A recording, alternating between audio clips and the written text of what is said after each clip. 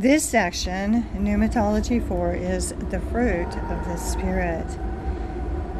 The fruit of the Spirit is love, joy, peace, long-suffering, gentleness, goodness, and faith, or literally faithfulness, meekness, temperance. Against such there is no law. Galatians 5:22-23. For the fruit of the Spirit is in all goodness and righteousness and truth. Ephesians 5:9.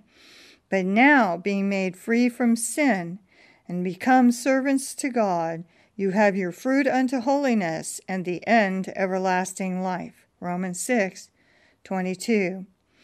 This is the practical manifestation of the Christian life, the character that gives the evidence of the reality of the life of Christ within you.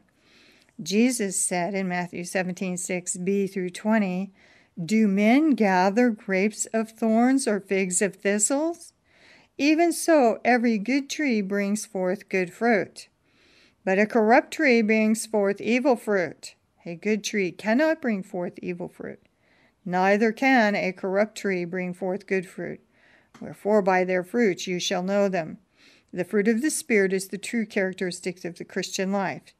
The blessed man of Psalms chapter 1 is said to be like a tree planted by the rivers of water that bring forth his fruit in his season. Psalm 1:3. The principal purpose for a tree is to bring forth fruit, and Jesus had no place for a tree that did not produce fruit. Now in the morning, as he returned into the city, he hungered, and when he saw a fig tree in the way, he came to it and found nothing thereon, but leaves only, and said to it, let no fruit go on thee henceforward forever. And presently the fig tree withered away. Matthew 21:18-19. Every branch in me that bears not fruit, he takes away. John 15:2. The fruit of the Spirit, again, is love, joy, peace, long-suffering, gentleness, goodness, faith, meekness, and temperance in Galatians 5:22-23. True Christian virtues are the fruit of the Spirit and not of the human effort. If we have the fruit of the Spirit, then we have the Spirit. And we can only achieve fruit-bearing by abiding or living in cooperation with the indwelling fruit-bearer. The fruit of the Spirit is the character of Christ produced by the Spirit of Christ in the follower of Christ. The more one has of the Spirit's presence, the more emphatic will be the manifestation of the fruit in his living and working. A lot of people try to endeavor to produce fruit of Spirit through the natural process of character building, such as the exercise of will, aesthetic culture, mental science, the pursuit of philosophy, education, ethics, all of which is very commendable from the human point of view. It is much better to be moral, ethical, cultured, well-informed, decent, friendly, honorable, and patient than to be the opposite. However, these above-named virtues achieved by purely human effort are not the fruit of the Spirit, but an imitation thereof. They are wax fruit in contrast with real fruit. Just as beautiful as the real to view from a distance, but immeasurably inferior to the taste. When Jesus Christ is fully formed in the believer by the indwelling Spirit, the true Christ-like virtues will be the natural result. A result as natural as that is the growth of apples on the apple tree. If he is devoid of fruit, he is obviously devoid of the Spirit of Christ. Paul's list of characteristics of the fruit is actually the Sermon on the Mount in a nutshell. The 13th chapter of 1 Corinthians is merely the extension of Galatians 5:22-23. 1 Corinthians 13 is the love chapter. And in Philippians, Paul emphasizes, finally, brethren, whatsoever things are true, whatsoever things are honest, whatsoever things are just, whatsoever things are pure, whatsoever things are lovely, whatsoever things are of good report, if there be any virtue, and if there be any praise, think on these things. Philippians 4:8. If any pattern, any concept, any person who calls himself a Christian and does not have as its pattern of character the fruit of Holy Spirit is not walking in the truth. It is false. The greatest treasure of the believer is the golden chain composed of 9 precious links on which is engraved the fruit of the Spirit, whereby are given unto us exceeding great and precious promises, that by these you might be partakers of the divine nature, having escaped the corruption that is in the world through lust. And beside this, giving all diligence, add to your faith virtue, and to virtue knowledge, and to knowledge temperance, and to temperance patience, and to patience godliness, and to godliness brotherly kindness, and to brotherly kindness charity. For if these things be in you, and abound, they make that you shall neither be barren nor unfruitful in the knowledge of our Lord Jesus Christ. 2 Peter 1, 4-8. All right, let's look at the contrast between the works of the flesh and the fruit of the Spirit. The list of graces of the fruit of the Spirit that we read in Galatians 5:22 and 23 is preceded by what Paul calls the works of the flesh. Now the works of the flesh are manifest, which are these: adultery, fornication, uncleanness, lasciviousness, idolatry, witchcraft, hatred, variance, emulations, wrath, strife, seditions, heresies, envyings, murders, drunkenness, revilings, and such like, of which I tell you before, as I've also told you in the time past, that they which do these things shall not inherit the kingdom of God. Galatians 5:19-21. So the fruit of the Spirit is made manifest, and the fruit of the flesh also. A spirit-filled man can be distinguished by this fruit, in contrast to the carnal man, which is identified by his works.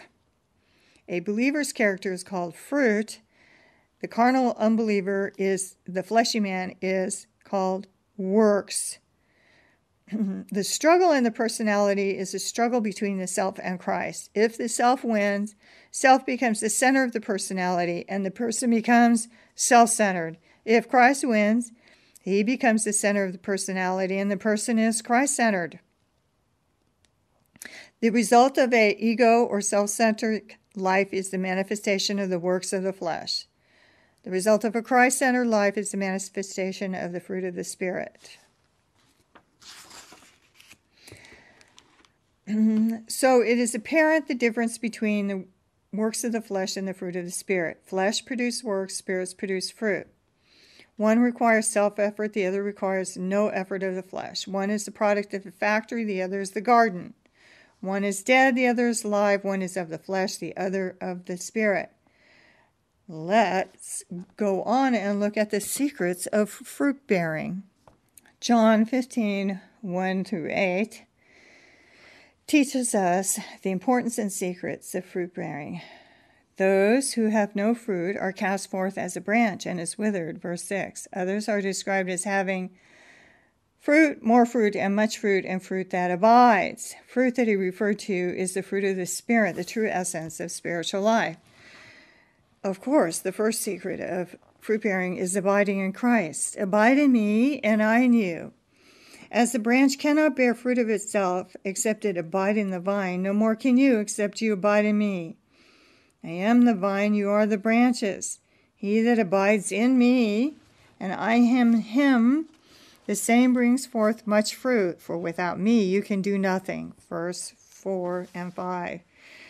The fruit bearing is the result of the life of Christ, the vine flowing through the life of the believer. Without me, or apart from me, you can do nothing.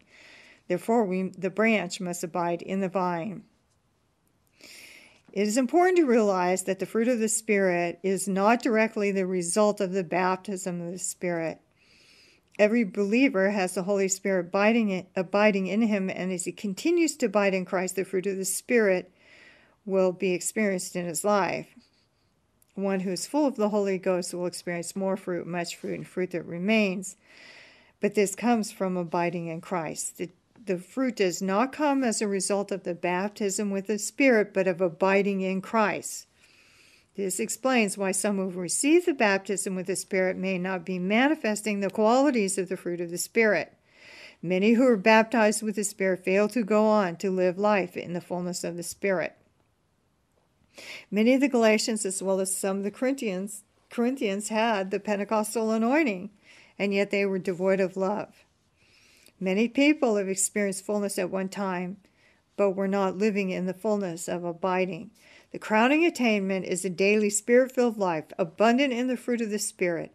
If the Spirit who abides in us is grieved and quenched, if we walk in the flesh rather than in the Spirit, we can expect a fruitless life. Every branch in me that bears not fruit, he takes away, verse 2. This refers to Christians or those who became such, not to mere professing believers. The expression in me clearly shows that some are taken away for failure to produce fruit, were originally 2 branches in the vine, but did not continue in contact with the source of life long enough to bear fruit. Verse 5 says, you are the branches. So for those people who say once saved are always saved, that God would like us to believe that God rejects only the fruit of the apostate, but not the man himself. Nevertheless, the word says that the reprobate branch is removed and cast into the fire because it bears no fruit. It's not unreasonable to expect fruitfulness of the believer, inasmuch as it were God who provides the elements for it. The believer has one sole responsibility, which is to abide in Christ, and the fruit is the natural product of abiding. The second secret of fruit bearing is every branch that bears fruit, he purges that it may bring forth more fruit. This suggests the process of pruning. Every branch that does not bear fruit is taken away. But the branch that does bear fruit is pruned that it might bear even more fruit. The pruning process in the life of a sincere Christian is never an easy one. It suggests chastening, and no chastening for the present seems to be joyous but grievous. Nevertheless, afterward it yields the peaceable fruit of righteousness to those who are exercised thereby. Hebrews 12:11. Leaves may be plentiful, but seldom produce fruit, and the Lord sometimes must cut away some of the leaves of self-indulgence from the life of the Christian, that he might bear more fruit, even much fruit. Lest he should have a tendency to draw back from this disciplining of his life, let the believer remember that Jesus said, my Father is the husbandman, John 15:1. He's the one who holds the knife and the pruning shears, and we must safely trust ourselves to his loving care. What does it mean to abide in Christ? Well, a branch is an integral part of the vine and must not be severed from the vine. So we must be in unbroken fellowship with him. And this relationship is sustained by unwavering faith in what Christ has done for you and what you are in Christ. You must rejoice continually in the saving grace of Jesus and constantly realize that he is redeemed, justified, we are born into the family of God, placed as a son and heir and a joint heir with Jesus Christ. And because of these glorious realizations, then we should be constantly thankful to the Father in praise and communion and prayer and conscious fellowship with the Lord. And we will consciously endeavor to abide in the Holy Spirit, to obey his commands, and to walk in his will. He must live in the Spirit, Galatians 5:25, be led of the Spirit, Galatians 5:18, and walk in the Spirit. Now let's look at the difference between the gifts of the Spirit and the fruit of the Spirit in this section. And then we shall endeavor to go on and go into more detail about the fruits of the Spirit. It's vitally important that you understand the relationship between spiritual life and ministry. One is not a substitute for the other one. No one must ever say, as some have, I do not believe in the gifts of the Spirit, but I believe in love. The gifts have their place and the fruit have its place, but they are entirely different categories of spiritual blessing.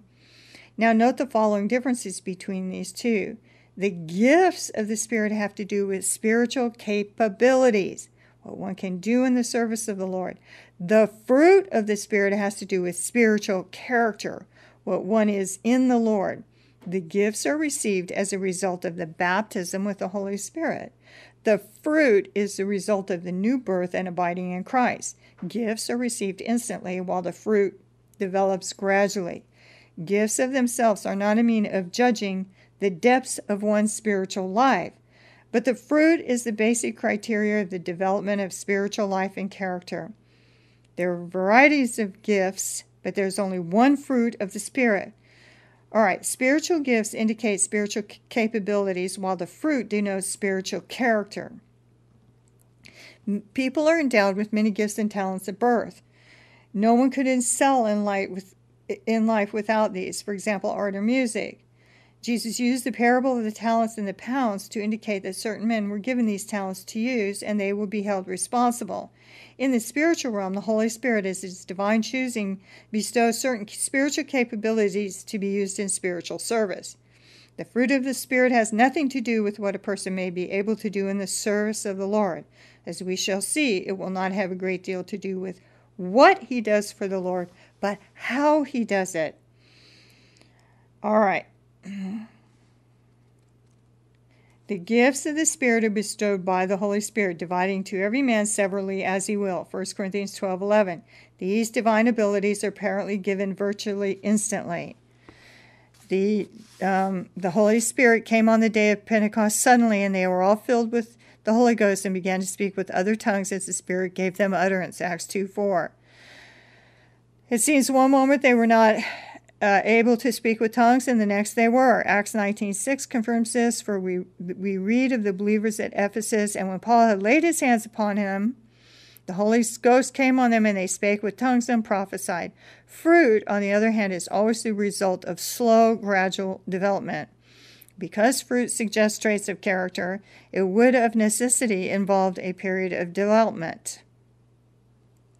There is a tendency among many to look with awe upon one who has many gifts of the Spirit, as though this indicates a super spiritual individual.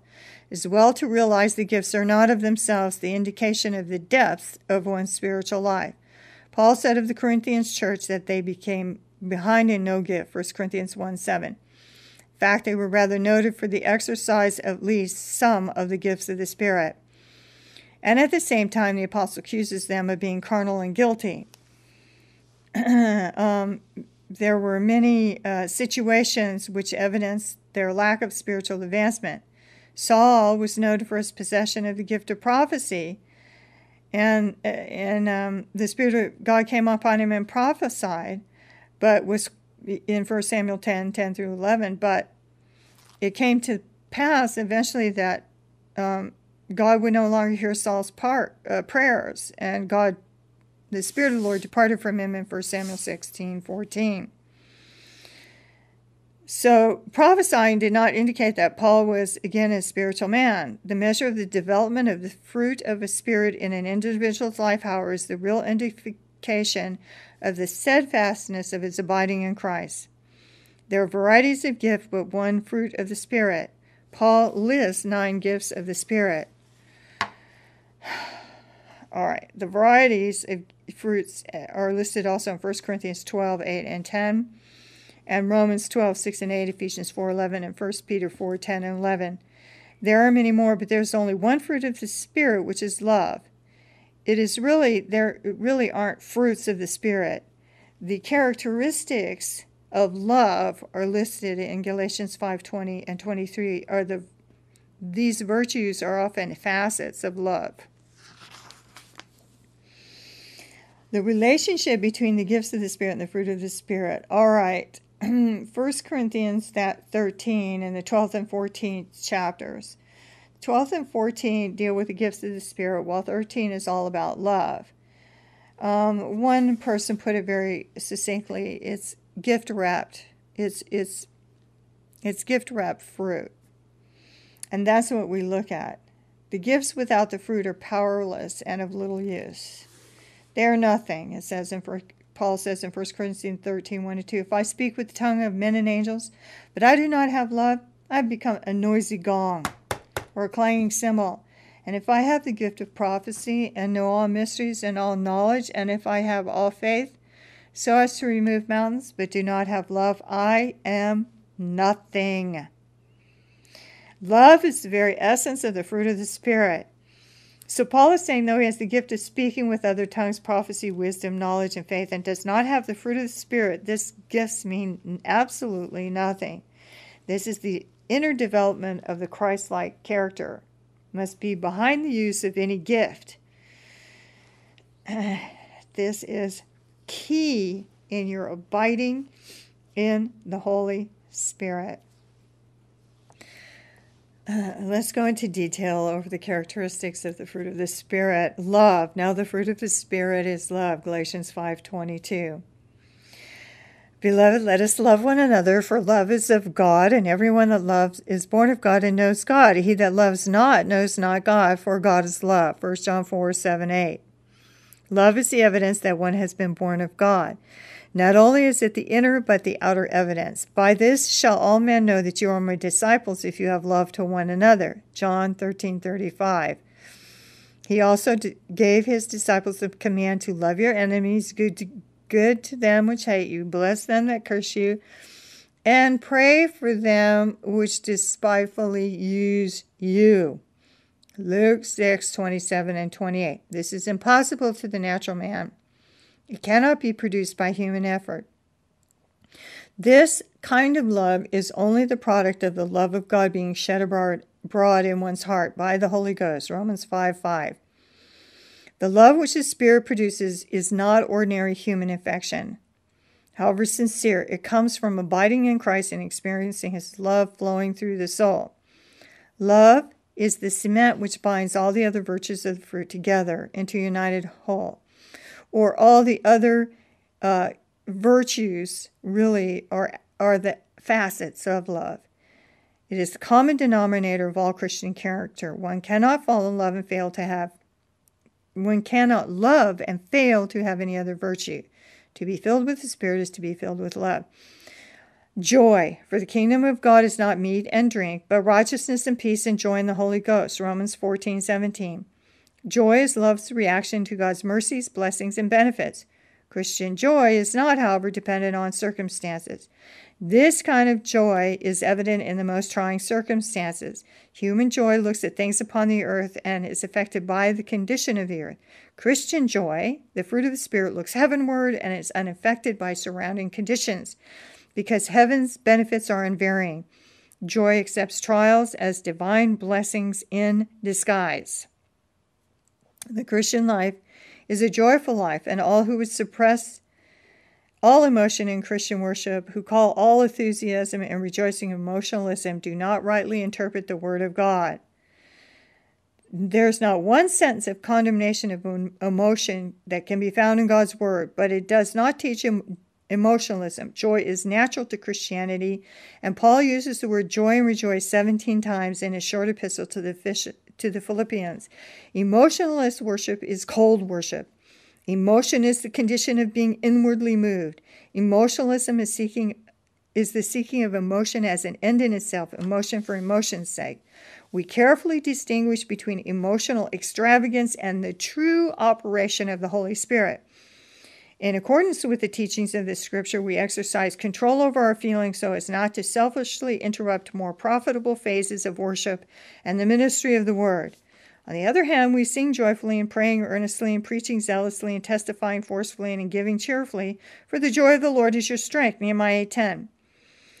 When the Spirit of God fills an individual, the joy of the Lord is bound to be there, for in your presence is fullness of joy. Psalm 16:11. Peace. For the kingdom of God is not meat and drink, but righteousness and peace and joy in the Holy Ghost. Romans 14:7.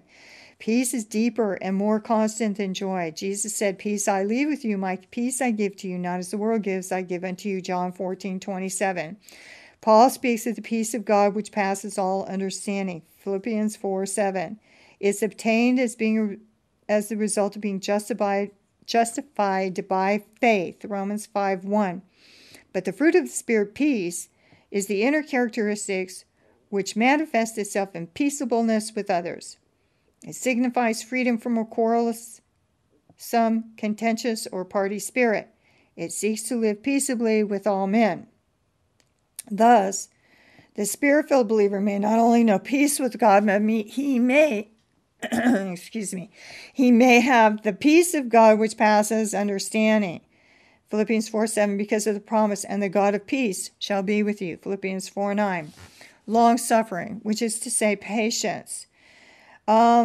This is not a very prevalent characteristic of the human spirit. Most of us are short of this gracious virtue of patience. The Christian needs to abide in Christ, and that long-suffering is love untiring. It is love persevering through the storm and the flood. As each believer realizes how long-suffering the Lord has been with him, it will enable him to be more patient with others. For the Lord is long-suffering to usward, not willing that any should perish, but that all should come to repentance. 2 Peter 3:9. But thou, O Lord, art God, full of compassion and gracious and long-suffering, and plenteous in mercy and truth. Psalm 86:15. We need the Holy Spirit for this virtue, as James admonishes. But let patience have her perfect work, that you may be perfect and entire, wanting nothing. James 1:4. Gentleness, kindness. Numerous other modern versions render this word as kindness. Nowhere else in the New Testament translated as gentleness. The word is frequently used to depict God's dealing with his people. They in turn bring glory to him when they manifest the same graciousness to others. Kindness is love dealing with others in their faults. Perhaps nothing more frequently discredits one's testimony and ministry than unkindness. No conceivable circumstance can possibly justify on Christian grounds unkind treatment of others. No matter how firm one must become in reproof, he never needs to become unkind. There is no greater mark of greatness and nobility of character than the ability to reprove in kindness. Reprove, rebuke, exhort with all long-suffering. 2 Timothy 4:2. Love suffers long and is kind. 1 Corinthians 13:4. Goodness, for the fruit of the Spirit is in all goodness and righteousness and truth. Ephesians 5:9.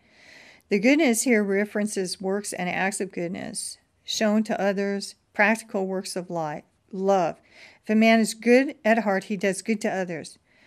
There is a kind of pharisaical, self-righteous goodness, which is more of a blight to Christianity than a recommendation. Selfish goodness could well be a kind of badness. Goodness is love in action. It is love heaping benefits on others.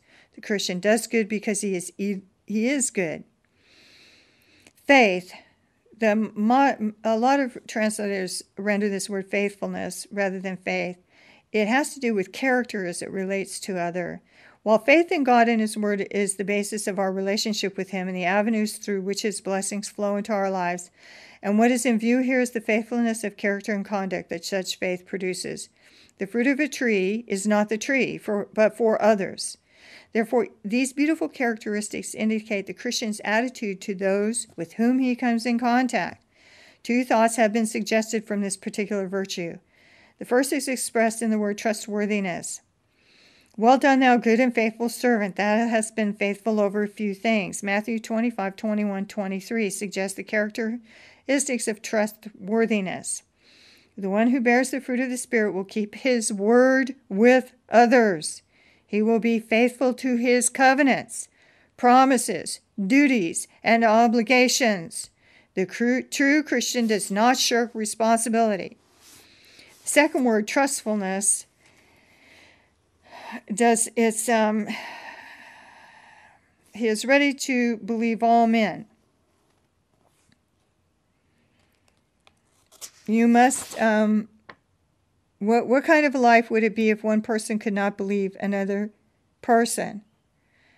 Paul plainly teaches this characteristic of love: rejoices not in iniquity, but rejoices in truth, bears all things, believe all things. 1 Corinthians 13:6-7.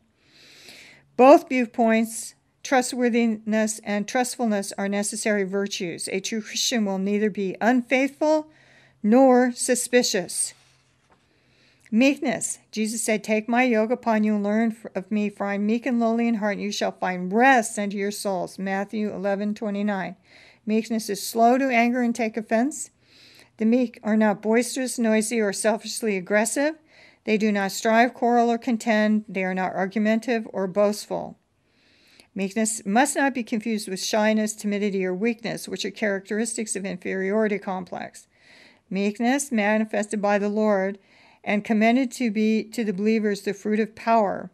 The Lord was meek because he had infinite resources of God at his command. Spiritual meekness is neither cowardice nor lack of leadership. Moses was the meekest man in Israel. He was their greatest leader of the Jews. He was humble and patient, but capable of firmness and great courage. Blessed are the meek, for they shall inherit the earth. Matthew 5:5. Temperance, self-control, is very important. He that is slow to anger is better than the mighty, and he that rules his own spirit than he that takes a city. Proverbs 16:32. Temperance is true self-love. He respects himself who considers his body to be the temple of the Holy Spirit, will exercise control over its own impulses. The temperance is control not only over food, drink, but every phase of life. It means self-control over anger, carnal passions, appetites, desires for worldly pleasures, and selfishness. 1 Corinthians 6:12 and 14 says, all things are lawful to me, but all things are not expedient, profitable. All things are lawful for me, but I will not be brought under the power of any. Meats for the belly, and the belly for meats. But God shall destroy both it and them. Now the body is not for fornication, but for the Lord, and the Lord for the body. And God has both raised up the Lord, and will also raise us by his power. What? Know you not that your body is the temple of the Holy Ghost, which is in you, which you have of God, and you are not your own? For you are bought with a price. Therefore glorify God in your body and in your spirit, which are God's. 1 Corinthians 6:19 and 20. In the concluding remarks concerning the 9 graces of the fruit of the Spirit, we summarize this with Christ-likeness, the imitation of Christ, becoming his divine nature, becoming bone of his bone and flesh of his flesh, as it says in Ephesians 5:30. These, abiding in the branches, we become vine-like. We are part of the vine, and we inherit the structure and taste of the authentic. We don't just look like grapes. We taste and smell and have the fragrance of the Holy Spirit on us.